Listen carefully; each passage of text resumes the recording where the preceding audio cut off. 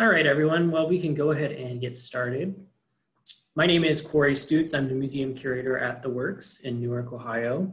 And this presentation is based around our current gallery show that's in the main gallery at the Works. It's called No Mere Button Pressers, Clarence H. White, Ema Spencer, and the Newark Camera Club. This show is produced in collaboration with the Columbus Museum of Art. I think some of you may be joining me that are CMA patrons who took part in my discussion last week through CMA. So welcome if you are one of those people. If not, I highly recommend you to check out CMA. Their show is really wonderful, and it's sort of a two-part show. So we have half of the show in our gallery and they have the other half. So they have a lot of really wonderful things on exhibit there. Our show is also really cool. Just a note, we are currently closed to the public at the Works, unfortunately, but we will be reopening on October 1st. So make sure that you follow us on social media. Check out our website. It's www.attheworks.org. You can get all the details on our reopening, what our schedule and ticketing will be like. So you want to make sure you do that so that you can get your chance to come in and see the show when it reopens. The gallery is always free to the public, so there's no cost to come in and see the gallery. So definitely you want to make sure that you do that. Our show will be up through the end of the year, so there's going to be plenty of time to still get a chance to see it. So with that, let's go ahead and get started on the presentation. Everyone should be able to see a slide that says No Mere Button Pressers, Clarence H. White, Ema Spencer, the Newark Camera Club. So this will be PowerPoint presentation pretty much. If you're not seeing that, let me know. Hopefully everybody should see that. So this is the man of the hour. This is Clarence White. And Clarence was born in West Carlisle, Ohio in 1871. And from his diaries, we know that he lived a pretty idyllic life. I really enjoyed his childhood there. When he was 16, his father took a job at a wholesale dry goods store in Newark called Fleek and Neal, and they moved to Newark. That would have been 1887. Clarence actually ended up working there as well as a bookkeeper. We know some details from his early life because of his diaries that he wrote. We know that he was pretty artistic. He drew, he played the violin. However, what he's known for is photography. And we know that wasn't a part of his early life because he didn't mention it at all. However, in 1893, he married his wife, Jane Felix, who was from a local family in Newark. And interestingly enough, they got married very early, 6 o'clock in the morning. And that day actually left to Chicago to go to the World's Fair in Chicago. It was at the World's Fair in 1893 that Clarence White became introduced or understood the accessibility of photography. There was an exhibit there on photography, and that's what's believed to have sparked his interest in photography, because that year is when he actually started taking pictures. So the earliest photos that are documented are from 1893.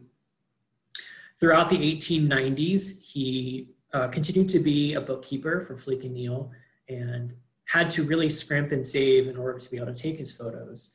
A few years before that, Kodak had actually come out with their camera that made it much easier to take photos. It came preloaded with several exposures, and then you could just send the camera off and have it developed, much like anyone who remembers the cameras that we used to have in the days before digital photography. So that was pretty revolutionary in the photography world. However, Clarence White, when he saved up his money, he bought a dry plate camera. So he was still using glass plates to take his photos, and he developed them using the palladium print and platinum printing process, sometimes other processes, like he created cyanotypes and other types of photos. This was pretty expensive though, so he had to save up his money.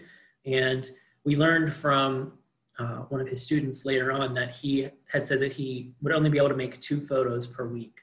So he would think all week what photos he wanted to create on the weekend, because that's all that he could afford to do.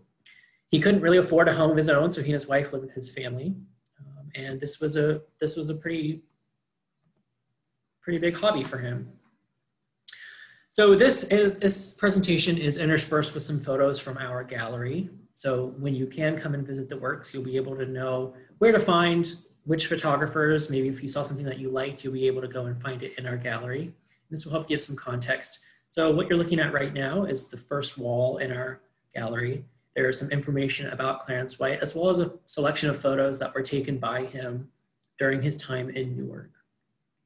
He lived in Newark, Ohio until 1906 and took quite a number of photos while he was here during that time.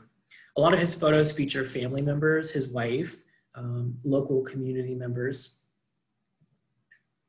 This is one of his really well-known photos, and this is a photo that documents a scene in Newark. This is the scene of the canal that used to run through downtown Newark on the corner of 3rd and Canal. And this was actually taken from the vantage point of Fleek and Neal, where he worked. It was taken from one of the upper story windows. And we will actually take a look at Fleek and Neal later in the presentation. I'll mention early on, this is sort of a two-part presentation. So you'll get some good information about the Camera Club, about Clarence White, and our gallery show. And then we're going to branch out and we're going to do a virtual walking tour, if you will, to look at some of these sites that are relevant to the club. So it's a little bit of an ambitious amount of information to get through in the time. So forgive me if I rush.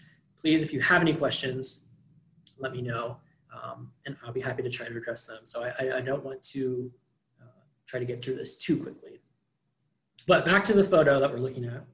It was taken in 1898, and it documents a scene that was very familiar to Clarence White. Most of his photos are of people, but there are some that are of scenes of Newark as well. So it's a really interesting record for us locally because it shows these places that we're familiar with as well today. This is another one, and I really enjoy this photo because it's familiar somehow, but yet it's also, we know that it was taken in Newark. It's difficult to identify where exactly it was taken.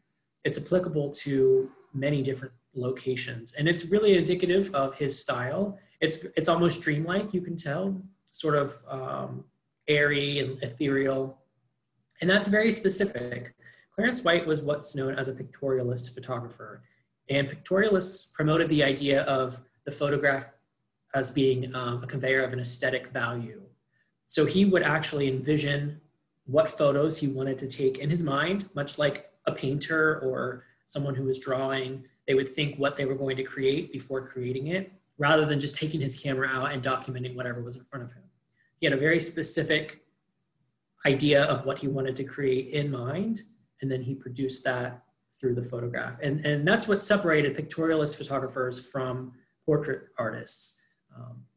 Rather than just documenting something for the sake of documenting that information, they were reproducing a concept.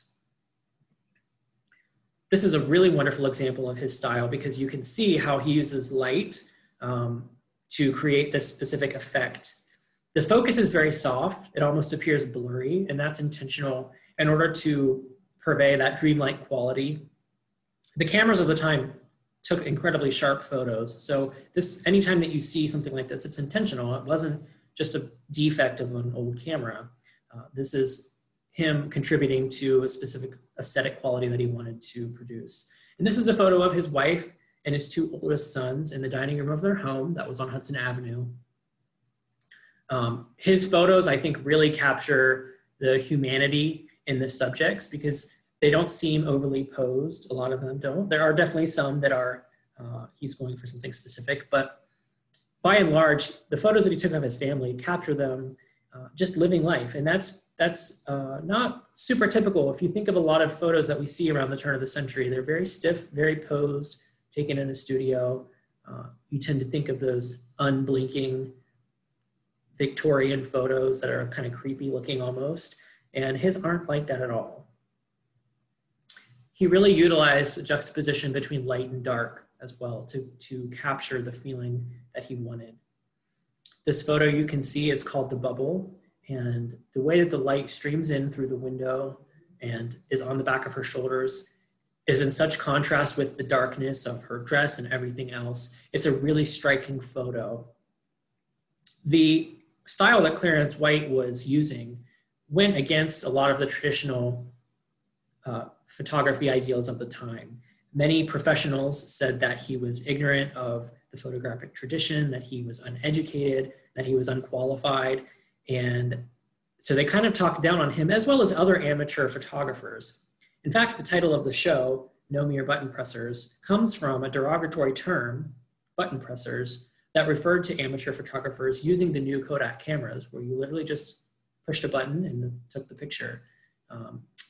Ema Spencer, who we'll talk about in a second, was a member of the Camera Club, and she wrote an article where she said that the members of the club were no mere button pressers. So even though they were amateurs, they were definitely artists in their own right. So when we look at Clarence White's photos, we can see there is definitely a quality, very artistic quality to his photos. They aren't just haphazard.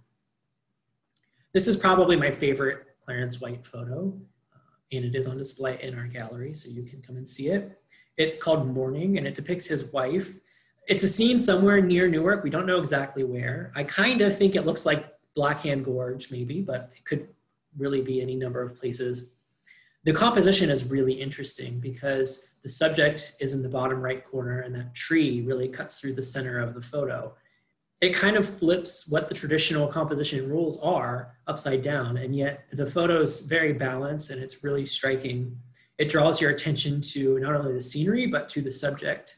And you notice she's holding that glass bubble. That appears in quite a few of his photos, and it really just contributes to some of the dreamlike characteristics. I just had somebody, Dave said that it's definitely at Blackhand Gorge. He found where it was taken, and I feel like I recognized the spot. So that's what led me to believe that it was at Blackhand Gorge. So it's really interesting to kind of connect some of these places together. This is another photo by Clarence White called The Readers. It depicts his sister-in-law, Letitia Felix, and another girl named Ada Follett. Again, you can see his use of light, the juxtaposition between light and dark, very interesting. So in 1898, Clarence had been practicing photography for 5 years and had really been starting to make a name for himself. He was starting to get published in some journals across the country. He was also starting to have some of his pieces selected to be part of exhibitions. And so he was starting to really get to become a known photographer. Even though he was initially ridiculed for being ignorant of the rules of photography, when people started to see his photos, they recognized that he was really an artist and that he was pushing some specific aesthetic ideal that he had preconceived in his mind. So he started to become wildly popular among not just photographers, but artists in general. So in 1898, he and around 15 other people formed what was called the Newark Camera Club. They were all local people. It was sort of spearheaded by he and Ema Spencer. And I mentioned Ema Spencer earlier as writing the article where the name No Mere Button Pressers came from. She was at the time a member of the Monday Talks Club, which is still around. And she was a prominent member of that club, really well connected in Newark, knew a lot of people. And she would later go on to be a really well-known columnist for the Newark Advocate. She wrote a long-running column and a prolific photographer as well. If you look at this is a invitation to I have to think it has to be one of the first shows of the Newark Camera Club. They were formed in February of 1898. And this show was in August of 1898 at Ema Spencer's home. And it lists the list of members at that time. It did fluctuate from time to time, so this isn't all the people who were in the only people in the club. But if you look, you'll notice some familiar names. We see names like Werley. We see Edmiston, if anyone remembers Edmiston's bookstore or has heard of it. Emmett Bauer, Metz, Chalmers Pancoast, Wyeth. These are all names that could be familiar to anyone who's been around Newark for any while. The club continued to hold exhibitions like this one that was at the YMCA in downtown Newark. They actually held a few different exhibitions here, and this is a photo of part of that exhibition showing the collection of Clarence White's photographs that were on exhibit. according to Ema Spencer and according to the lists of photos that we have that were in those shows, Clarence was definitely the star of the show. He most likely attracted the most attention and sort of brought people to the show who were coming to look at it. On display in our gallery is a brochure that went along with one of these shows at the YMCA. And the list of contributing photographers really is a who's who in the photography world in the early 20th century. There are names like Alfred Stieglitz, Gertrude Casabir. If you've ever heard of any of those names, they're kind of considered the grandparents of photography, 20th century photography. So there really are quite a number of contributing photographers that are on display. But these are photos by Clarence White. I find it really interesting because when you zoom in on the photos, you can see what was on exhibit in this picture. And some of the photos are in our gallery and some of them are at CMA. So it's really neat to see that they're still on display. And I had always wondered, because if you notice, they built out sort of a fake wall and it's covered with paper. I assume so that it made it easier to hang all of those photos rather than trying to nail into the plaster walls at the YMCA. But I was always concerned with what color that was. I was just interested. And I just found an article in the newspaper last week about this show, and it said it was light gray. So that's just an interesting side fact. Do with it what you will. I was hoping maybe for a more interesting color than light gray, but at least now I know. So in our gallery, when you come in, you're greeted by this. So here you can see a portion of that brochure that I mentioned that lists the pieces that were on exhibit for one of the shows at the YMCA, as well as the two photos that I just mentioned and some background information about the Camera Club as well. Ema Spencer was probably the most well-known member of the club aside from Clarence White. She, as I said, was a member of the Monday Talks, which is a very well-known club in Newark. She went on to be a Newark Advocate columnist, but she was also a really well-known photographer in her time. She and Clarence were members of what was called the Photo Secession, and Clarence had helped start the Photo Secession movement with fellow photographer Alfred Stieglitz, and that was a group of pictorialist photographers who were promoting the idea. They were seceding from standard photographic values, and they were saying pictorialism it promotes photography as a valid art form. It's an expression of a preconceived idea of what we want to create, and we're creating it. We are celebrating the aesthetic quality. We have all of these values that are important to us. And so that's what they were promoting. And so this gave her a lot of connection to other really well-known photographers, and I'm sure encouraged her to continue making photographs. So this photo, we see this girl in quite a number of her photos. It's her niece, Ninette, and this is at the cottage, the family cottage at Buckeye Lake. I enjoy her photos a lot because I think that they clearly demonstrate her pictorialist perspective. And you can see the similarity between her and Clarence White in the way that they use light, the way that the focus is a little softer, really interesting composition, very natural poses and that kind of thing.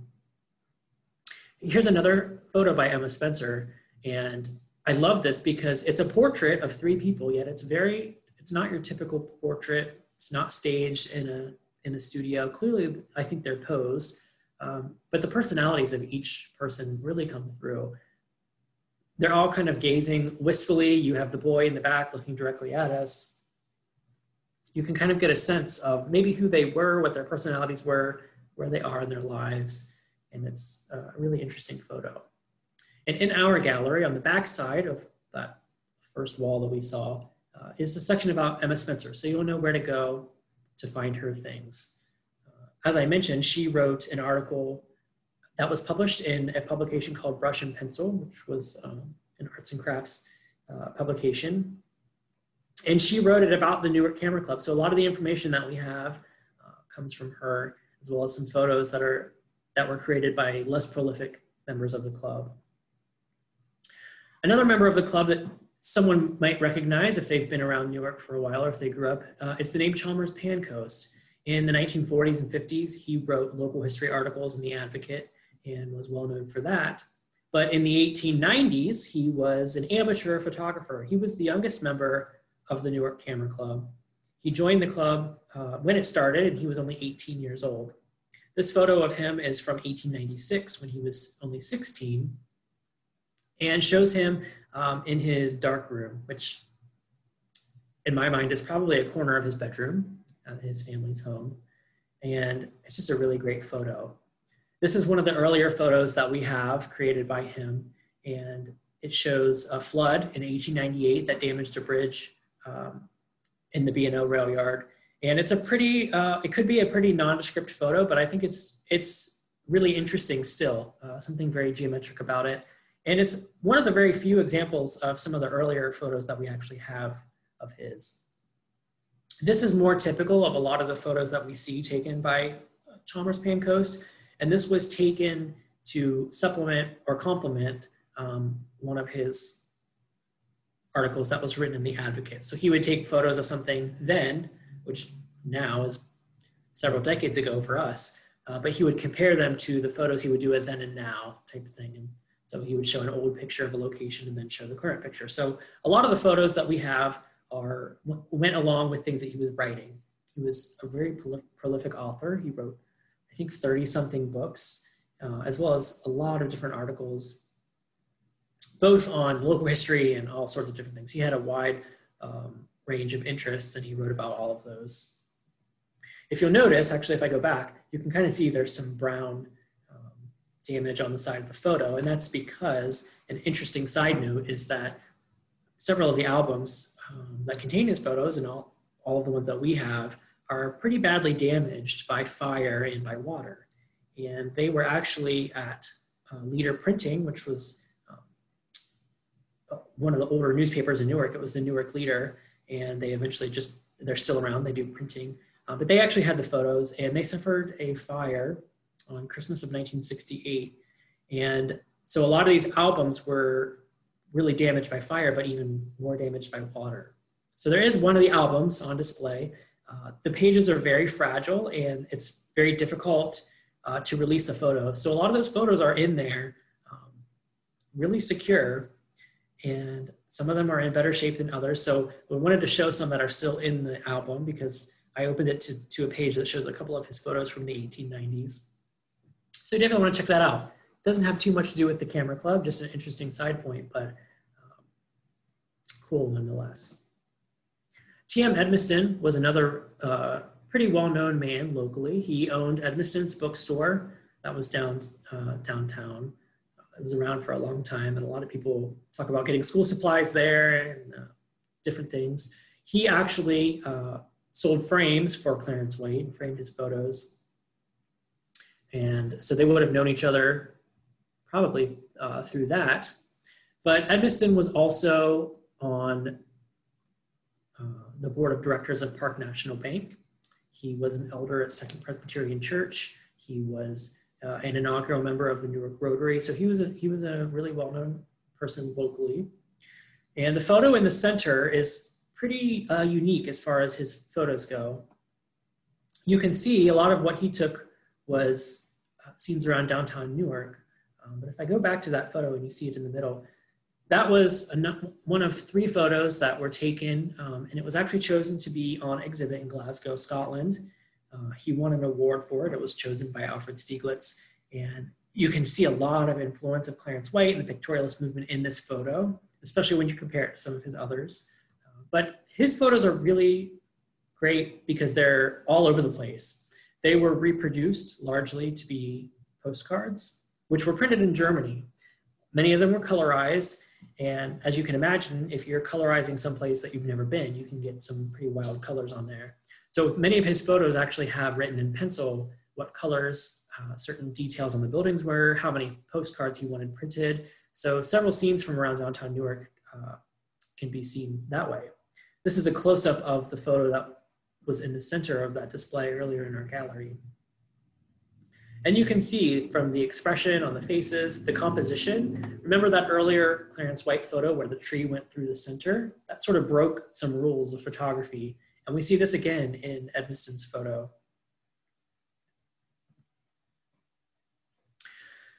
A few years later, in the first decade of the 20th century, he took a series of photos of downtown Newark, which, as I said, were reproduced to be postcards.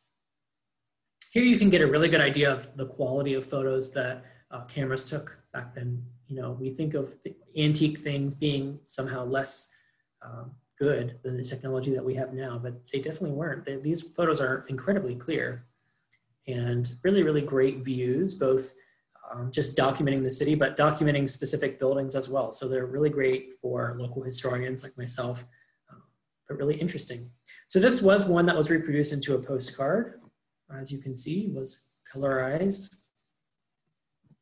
Another one that you see a lot, a good hint, you can always find local photos on eBay, a lot of postcards, and you'll see a lot of Edmiston postcards, and you'll see this one specifically quite a bit.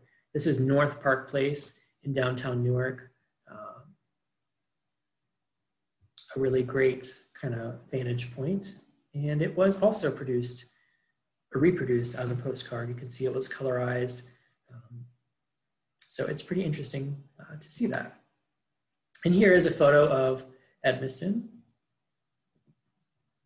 As I said, he was an inaugural member of the Newark Rotary. So here we have two other members of the Newark Camera Club, Walter Metz and Emmett Bauer, who were also Rotarians, but they were well-known members of the community as well. Metz's father was president of the Newark Trust, which if anyone is from Newark and they remember the old Newark Trust building, Newark skyscraper downtown, he was the president of that. And Emmett Bauer was president of the Home Building Association and was responsible for bringing Louis Sullivan to Newark to build the Sullivan Building. This is that article that Ema Spencer wrote where we get a lot of the information about some of the Camera Club members at the time, as well as photos that were taken by them. So there are quite a number of really interesting photos that were taken by Camera Club members that we don't have many examples otherwise of the photos that they took. She describes that each member sort of had their specialty. Dr. Wyeth enjoyed taking photos of animals. We can see Emmett Bauer took kind of portraits. People each had their specialty that they enjoyed to take. So in our gallery, as you come around, this is the kind of the third wall space. We come back to Clarence White, and I mentioned a lot of his photos used his family or used local people. And this is a collection of photos of the Miller family in Newark. The family commissioned photos a few times throughout the first decade of the 20th century. Many of the photos are of their children, other members of the family. So here we have Martha Grace and Virginia Miller, who were two daughters of the family. This is Martha Grace Lang Fleek, who was Alice Miller's mother. And you notice the last name Fleek. So Alice Miller, her maiden name was Fleek. Her brother was Henry Sherwood Fleek, and her father was John Fleek. John started what would become known as Fleek and Neal. It had several different name changes through the years as different partners came on. Henry Sherwood Fleek took over and would have been Clarence White's boss at the time that he was working there. And this was John Fleek's wife. So these are people that Clarence White would have known from the community, from working for, being neighbors with, which we'll get into in a second. So he was documenting people that he knew, taking portraits of, these would have definitely been commissioned portraits, but even as a portrait, his style really comes through.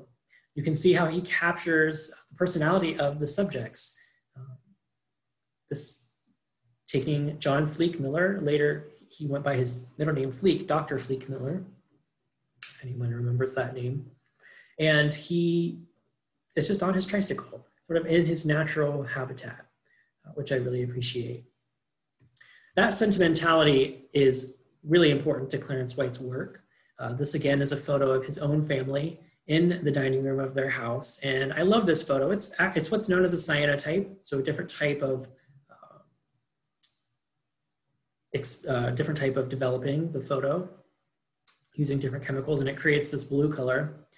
But this is the family in the dining room. I love how natural it is. Again, the light creates a very airy, sort of dreamlike. It's hard to really focus on one thing type of quality. And it just looks like they're just living. Not only was the house where they lived, but it was also Clarence White's studio. So the door to the right actually goes toward the front of the house, and it goes into his studio. The dining room was in the back corner of the home. Clarence White, this is a photo of him in 1920, close to the end of his life. He died pretty prematurely in 1925 from a heart attack. He was teaching students in Mexico City, had a heart attack and passed away. And so unfortunately that ended his life at a pretty young age. However, he had really secured his legacy, not only through his photography in Newark, but because of what he did afterward. He left Newark in 1906 and moved to New York City, where he could be a lot closer to some of his peers in the photography industry. He started teaching classes at Columbia University, and eventually he created his own school called the Clarence White School of Modern Photography that was located in Maine. And he taught a huge number of students and made an impression on so many photographers, both that were his peers and his students. So he was working with the biggest names in photography at the time, who continue to be hugely important photographers in the 20th century. One of Clarence White's students was Dorothea Lange, who took what's probably the most famous photo of the 20th century, Migrant Mother. If you're not familiar with that, look it up. You'll definitely recognize it when you see it. She was actually a student of Clarence White's at Columbia University. So he, through teaching and through his photographic style and his resistance toward what was the norm, he really impacted photography and changed it forever. And I think because of that, it's pretty safe to call him one of the most influential, if not the most influential figure in photography in the 20th century. So with that, we're going to transition to the tour part of our presentation. So this is sort of a high up view. We're going to imagine we're looking down from a plane. This is downtown Newark as it appears today. I've labeled some places right now, and then we'll take sort of a further out view to go to some of these other areas. Now, when you visit the show, you'll want to make sure there is a booklet that goes along with the show, and it's available at CMA as well as at the Works. It is a really, really beautiful publication with some articles that were written by myself, by Anna Lee, who is the curator of photography at CMA, as well as Jordan Spencer, who's a curatorial assistant. It's got so much information, additional photos, as well as a map on the back that points out some specific locations that are relevant to the club. So you want to make sure you get those when you visit either show, either at the Works or at CMA.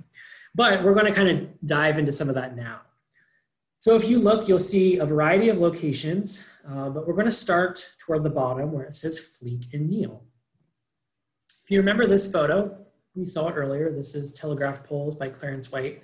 And I said that this was taken from the vantage point of Fleek and Neal. And it actually also shows Fleek and Neal because Fleek and Neal was originally founded, or I don't know if you use the word founded, but it was established in 1861. And I don't know whether or not it was established in this building, if the building was built yet, or if they built it, or if the building was already built. But regardless, it was established on this site and would have occupied this building, which is at the corner of South 3rd Street and the Canal in Newark. In 1880, it actually moved across the street, which is where it would have been when Clarence White took the photo, as well as when he worked there. This building is still here. This is what it looks like today, although I think it might have been painted a different color now. I think it's blue. So if you visit Newark, you can still see this building. Unfortunately, the Fleek and Neal location across the street, which looks like this, this is a screen grab from Google Maps, I think from the 2007 view. This is the building that Fleek and Neal occupied later. Unfortunately, it has been torn down, so it's no longer there. However, you can still stand there and get the perspective somewhat that Clarence White would have taken that photo from. If we go back to the map, I want to point out, so you'll notice Smith's Gallery, photo gallery, things like that. And I wanted to give you an idea of what some of the other photographers in Newark were doing. Clarence was not, he didn't apprentice under any other photographers. He wasn't taught by anybody. He was taught by himself and his own imagination. But he would have probably known, at least known of, other photographers in Newark, because you couldn't throw a rock without almost hitting a photography studio in downtown Newark. Portraits were coming very popular. People wanted to get their portrait taken. It was a big deal to get your portrait taken. We didn't carry around phones in our pockets then like we do now. So it was a special thing to get your picture taken, and it was big business. So there were quite a few photographers around town. This is an ad actually from one of those photographers. This business kind of did all sorts of things. Haynes Brothers, if anyone's familiar, is a jewelry store. And you can see at the bottom, jewelers and opticians. However, this is an ad for Kodak Brownie camera. This would have been a camera that was used by button pressers, that you just took your pictures, sent it away, and had it developed.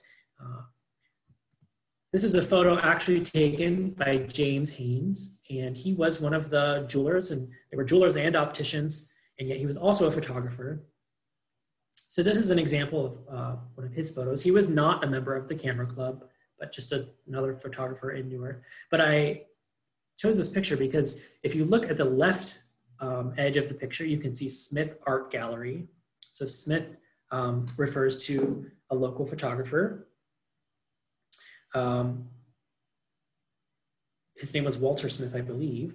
And then if you see Photo Gallery kind of in the middle, that one's had me stumped because I've really tried to find whose photo gallery that was. This photo was taken in 1902. And in 1899, it was a jewelry store. And in 1905, it was a fruit stand. So I don't know who it was in between. I don't have available information for that. Although I feel like it could have possibly been related to James Haynes because the Haynes Brothers Jewelry Store was just down on the other end of the block in this building. This is a photo, again, that we already looked at by Edmiston. And I know that they did have a developing studio here because I found articles that related to that. So it could have been James Haynes. So if you're in downtown Newark, this is what the building looks like now. And the jewelry store was in that middle section. This is that end where the Smith Art Gallery was. Walter Smith was another portrait photographer. He had a gallery in a building that was torn down to make way for these buildings that you see. The very tall one is the Newark Trust, which I mentioned Walter Metz's father was the president of, and Walter Metz was a member of the Camera Club. And I will add, this is a photo taken by T.M. Edmiston. This one is also on display in our gallery. Edmiston's store actually was the building that's just on the left. So it was inadvertently also a photo of his own bookstore. I think it might have moved around a little bit throughout time, but when he was a member of the Camera Club, that's where it was. This is that view today. Of course, the Trust building has been torn down. The other tall building that's still there, Chase Bank, in this view. When they built the Trust building, Smith's art gallery, Smith the artist, had to move to what was called the Franklin Bank, which was a little bit south. You can see it just on the edge of this picture. You can see the words "the artist." What's cut off is the word Smith the artist. And in this building, there's another picture of it. Not only was he in there, but another photographer, G.W. Chase, also had a studio in there. And if you find portrait photos that were taken in Newark, a lot of times you'll see G.W. Chase on them. He was a pretty well-known photographer. He was also in this building. This is what's there now. That building unfortunately doesn't survive. We had mentioned the YMCA, where the exhibitions took place from the Camera Club. And this is a photo from the same time that they would have been exhibiting there. This is just a little bit north on the corner of 3rd Street and West Church. And it's still there, so you'll want to check that out as well. You can see some of the buildings we were just looking at just a little bit down to give you some perspective. So if you're not from Newark, or if you're not very familiar with Newark, all of these buildings that we just looked at are all in the downtown area. You can pretty much see all of them from one vantage point if you stand where the courthouse is in the center of the square. So it's pretty easy to find, but of course there is a map on the back of the booklet as well that will help you. Another photographer downtown, this is just on the opposite corner from where we were looking. So if I go back to the YMCA, sorry, that was abrupt. Just off the right of the screen is this building. And this was the site of two other photographers in downtown Newark. John McCann, who his daughter Blanche also helped him, and she ended up taking over the photography gallery or the photography studio. And O.M. Pausch was another photographer who also occupied this building. Obviously, they didn't have the whole building. They had parts of it, and other businesses were there as well. This was the longtime location of Green Bay Fur, if anyone remembers that. Unfortunately, also that building is torn down, and this is what's there now.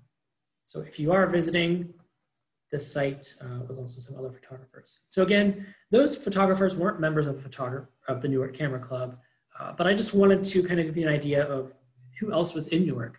What was Clarence White up against? Who was he working alongside? You could, choose, I guess, to have a traditional portrait. There were many people to take your photo, or you could go the artistic route and have Clarence White take your photo. If we zoom out a little bit, we can start to see some of the homes by Camera Club members and some other people that we'll point out. So along the bottom, T.M. Edmiston, he lived on, at the time that he was active in the club, he lived on West Church Street. And his address, let's see, and excuse me, I'm looking down at my note here to get his address. He was at 235 West Church Street, which the house is still there. This is a picture of that house on West Church Street. He did later move to Hudson Avenue, just like us. He moved around and lived in the same house his whole life. But this was the home that he lived in when the club was started and where he lived. Daisy Cherry was another member of the Camera Club. She was, I think, vice president or something of the club, and she was not a super prolific photographer, but she did have one of her photos selected to be on exhibition, I believe in Chicago. So she was a little bit well known. This is her house on Locust Street. It's located at 153 West Locust, and it is still there. Unfortunately, several of the Camera Club houses that we were able to locate have been demolished. So this was the location, approximate location of Ema Spencer's home at 161 North 4th Street or Mount Vernon Road. As you can see now, it is sort of in between 16 and the on-ramp to 16. Also, the home of Emmett Bauer was in that location as well. If we move north, though, on Hudson Avenue, there are some houses that we can still see.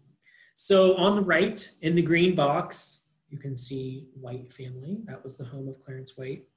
And I mentioned earlier the Miller family, whose collection of photos we have in our gallery. Those were actually, they're on loan to us right now from the Price family, but they're photos of the Miller family. And then the Fleek family. Again, Clarence and his father both worked for Fleek and Neal. I mentioned that the mother-in-law of William Charles Miller was Martha Grace Lang Fleek. You can see they all lived very close to each other. So if we think back to Clarence's early life, I mentioned he had a difficult time putting a roof over his head. He had to live with his family. But by 1901, he had become successful enough, either through his own virtue or with some support from his father-in-law. There are some people that believe either one. He was able to build a house, and his house was built on Hudson Avenue. Oops, we'll wait for that. So he was neighbors with the people that he was taking photos with. This was a pretty well-to-do neighborhood, so it gave him a lot of connections to different people. This is the Miller family home. And it's significant because it was designed by Frank Packard, who is a well-known Ohio architect, designed several buildings in Newark as well as throughout the state, a lot in Columbus.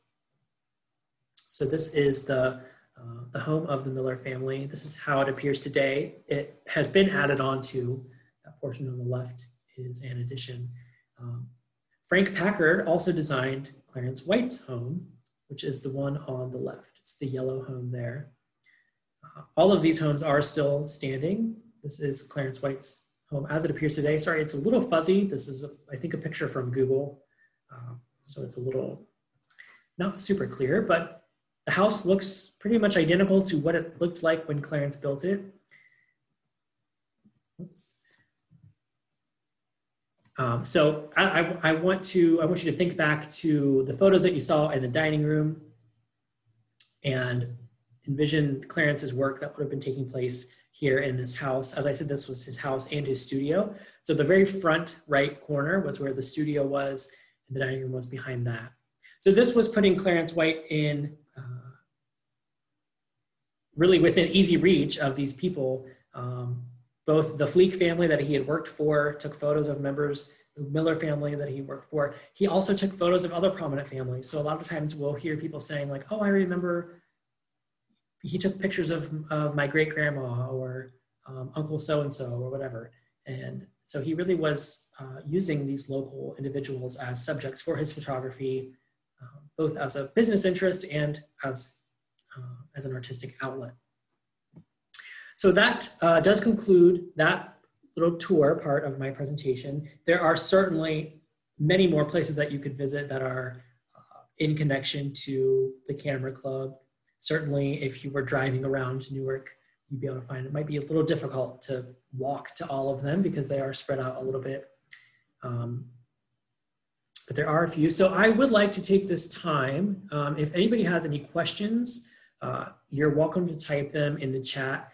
You can also, you should be able to raise your hand and I can unmute you if you would rather just ask your question that way. But I do, hopefully I see that some people have been typing. It doesn't look like there were too many questions. Hopefully I answered where was White's house. So if anybody has any questions, please go ahead and ask. You can type them in the chat below.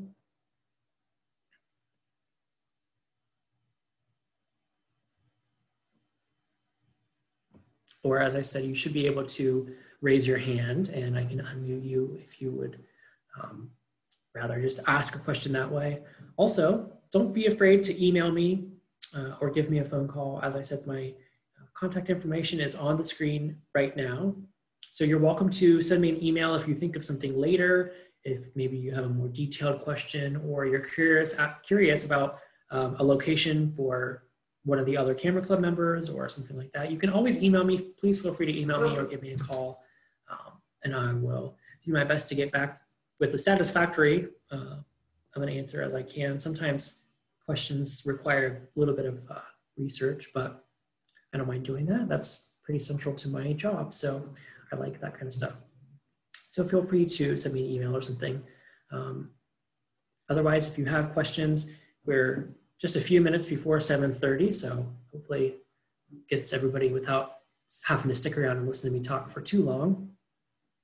But you can feel free to ask a question. I'll stick around for a couple of minutes.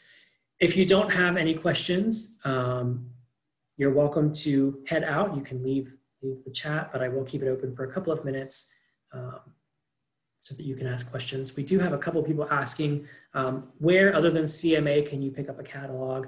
You can pick one up at the Works. If you've never been to the Works, we are located in downtown Newark. We are at 55 South 1st Street in Newark.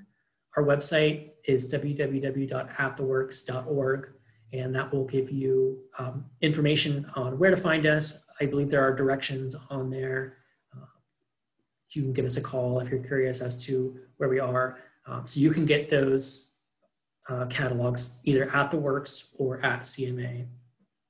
And as I said, they are really full of a lot of information. When the Works reopens, as I said, the Works is unfortunately closed to the public right now, but we will be reopening October 1st. When we reopen, we will be Thursday, Friday, and Saturday. And there will be timed slots. So you'll have to get your tickets in advance. You'll be able to choose either, I believe, 9 o'clock to noon or 1 o'clock to 4. If you are curious before that, though, you can always give us a phone call. We are in the office through the week. we can answer questions or anything like that. If you have questions, we're just currently closed to the public. But when we do reopen October 1st, definitely want to invite you to come see the gallery show. But check around on our social media, follow us on Facebook, on Instagram, because we have been posting a lot of content.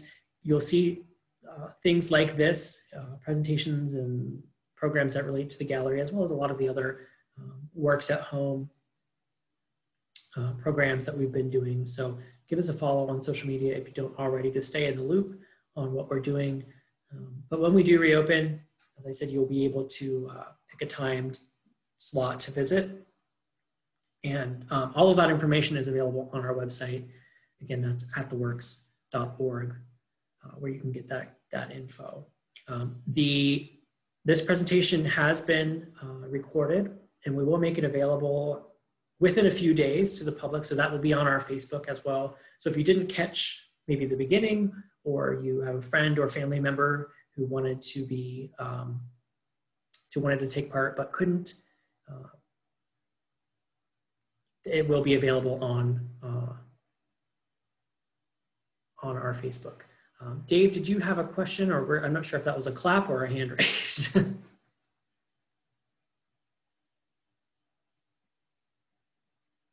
Oh, that was a clap. All right, I just wanted to make sure if you had your hand up or what that was. Sometimes it's hard to tell. So yeah, so check on our Facebook because the recording of this will be made available. Does anybody else have any other questions?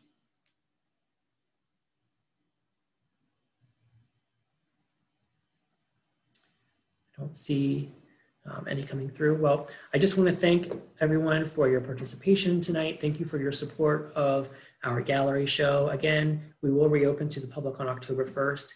In the meantime, go to Columbus Museum of Art and check out their portion of the show. They have a wonderful selection of photos by Clarence White, as well as some photos by Ema Spencer. And so you'll get some background there. You'll be able to see both parts of the show. And then when we reopen, you can come and visit ours. As I said, in the meantime, check out our social media, be on the lookout for the recording of this show, and stay in the loop on what we're doing at the Works. Thank you all. Have a wonderful evening, and I'll see you later.